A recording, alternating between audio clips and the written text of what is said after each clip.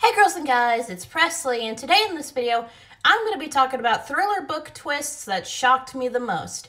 Now, before I get into this week's video, I want to let you guys know that in the future, I might do like a Q&A, questions and answers video. So if any of you guys have any questions about me, go onto the community tab and post your questions there, because I already posted something about make a Q&A in the future. I might. It just depends on how everything goes. So if you guys still have any questions for me, post them in the community tab. So anyway, let's get on to the video.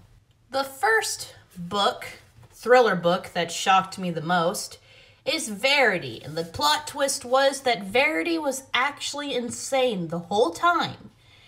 That she would just attempt to murder two of her twins. She had two girls and one boy, and she killed both of them. She killed her first girl by giving her like an allergic reaction to peanuts, like during a sleepover, and then she died of anaphylactic shock. And then her other girl, she tipped a canoe over while her son was there too, and she saved her son but not her daughter, and her daughter drowned.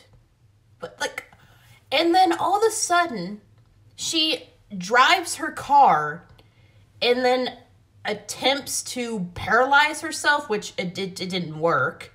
And then all of a sudden, she just fakes being paralyzed and shit like that. And then she writes a letter talking about, oh, I'm not crazy. I'm actually doing this for like a future part of actually being crazy. So I'm not crazy. I'm just playing a part.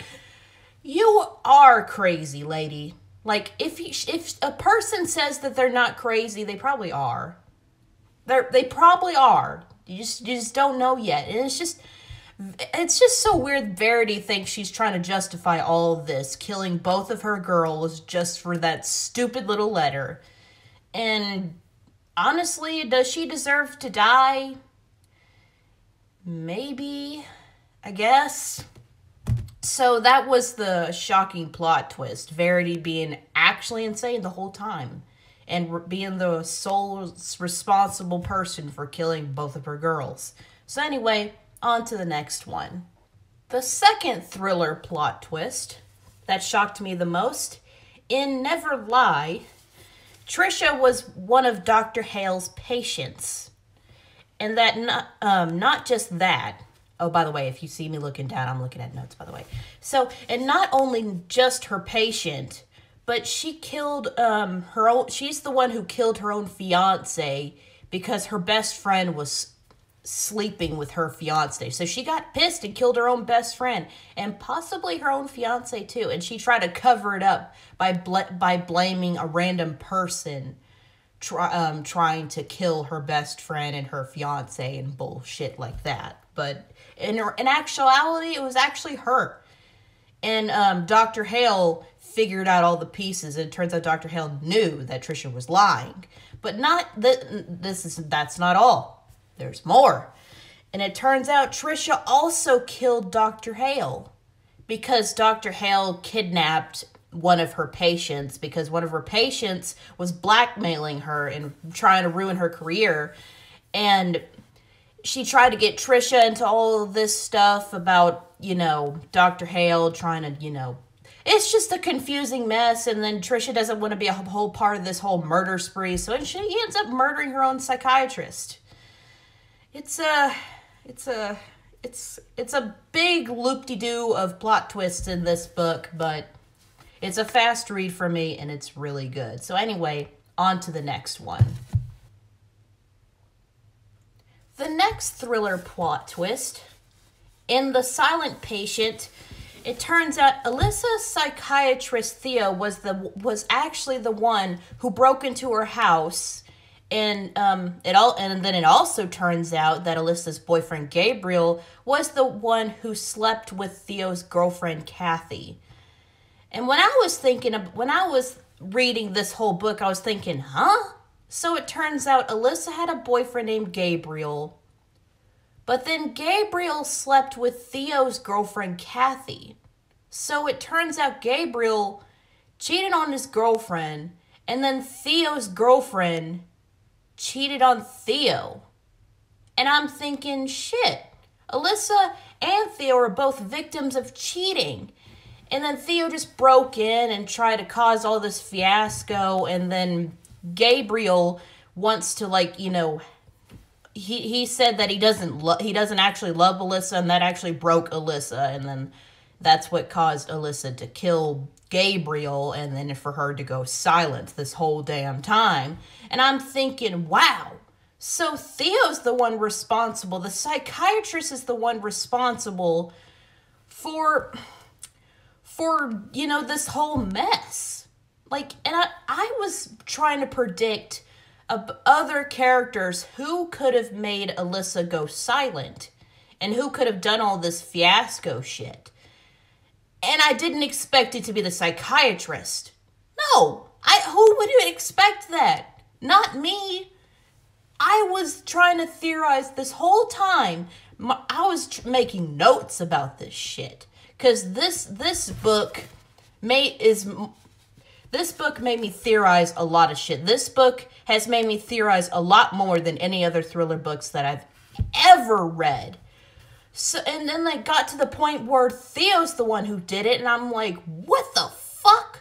So, if you ever want to read a good thriller book, pick up The Silent Patient, please. The Silent Patient, please. Go pick it up. Anyway, on to the last book. And the last thriller book that shocked me, and then she was gone, Ellie, the little girl who's like 13 or 14, she's actually the biological mother of Poppy, which I guess, because in the book it says that Poppy looks just like Ellie.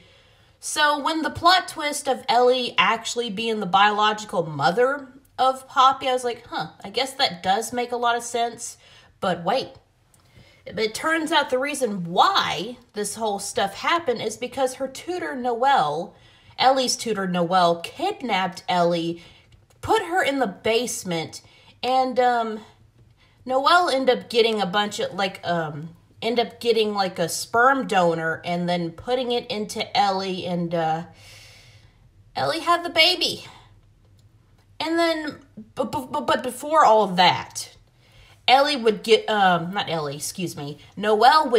Ellie a bunch of hamsters as, like, pets, and then if Ellie, like, didn't name any of the hamsters, Noelle would get fucking she'll get pissed and say, if you don't name any of those hamsters, I'm gonna flush them down the toilet. And I'm thinking, damn, what is wrong with you, lady? This is the most psycho lady ever. But it turns out Noelle had like a boyfriend or something. As soon as the guy figured out that Noelle was the one responsible, they got into a fight, and it caused, you know, Noelle to fall and actually crack her head or her neck or something, and then she died from that. So, did she deserve to die? Possibly. I mean, she kidnapped a 13, 14-year-old girl and impregnated her with a random sperm donor. And then not only that, as soon as she got bored of Ellie, she just trapped her in the basement for months. Ellie just starved to death, and she starved to death. She was hungry, she was thirsty, and it was the most painful way to go, being locked in a basement with nothing to eat or drink. I feel bad for her, though. But at least her granddaughter will get peace. Her granddaughter will live a nice life with her grandma and stuff like that. So, anyway, those are all of the thriller books I had for you guys. I'm not much of a thriller book reader because thriller is not technically my favorite genre of books, but it's good though. Unless I found like some good thriller books like Frida McFadden or something like that, then I'll totally read it. It's just romance is mostly my favorite genre. So anyway, I hope you guys enjoyed this video. Like, comment, share, subscribe, all that jazz. And I'll see you guys in the next video. Peace.